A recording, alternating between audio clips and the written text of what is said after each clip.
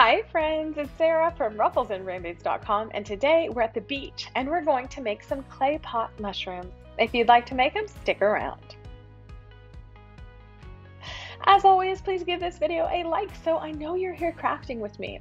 Now, if you've been here before, you know that is not my yard in Seattle. We are at the beach house, and Angela, my friend, wants to make mushrooms to go along with this guy. A couple of years ago, I shared how to make a very easy garden gnome, and she painted hers red and teal. So she brought those exact paints with her, and we gathered everything up, and you can see those are not my hands.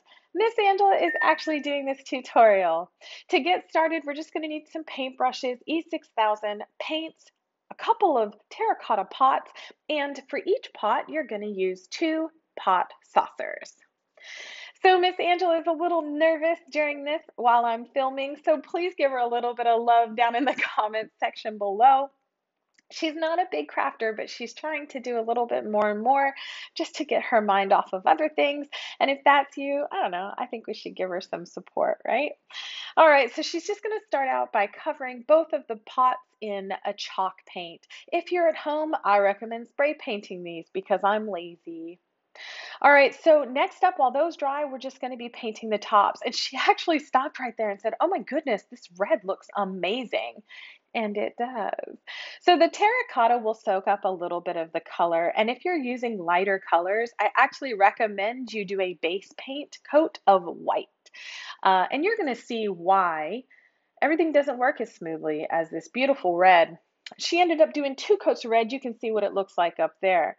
On the blue, look at this. Yeah, we came to this after lunch and we meant to paint it white, but we didn't. We forgot. We were having a good time. We're at the beach, y'all. So you can see this one actually took 3 coats of paint, especially for the top saucer, because it just soaked up the paint and it was a little splotchy. For assembly, she's just going to use E6000 around her top brim of that pot. So there's 2 ways you can assemble this. You can do it upside right like she's doing here, or you can do it at the top left is how I did mine, where I just put the E6000 along that top ridge and then set the saucers on top of that. To make sure she lined them up straight, she just flipped over the saucer and lined up the pot there, and then she held both pieces and flipped it over. She was a little nervous about this. You can do it. Good job.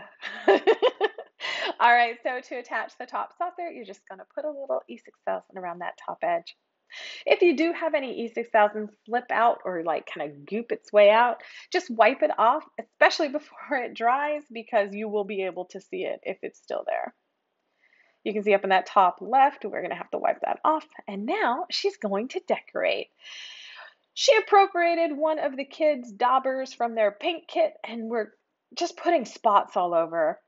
I like how she varied it, where some of them are like really thick and fully covered, and then other ones are kind of see-through, like they're a little rustic and they've lived a good life, you know? All right, so for the second one, she just did the exact same thing. She's going to put E6000, flip it over, get it centered, and then put E6000 on the edge of the saucer and place that right on top.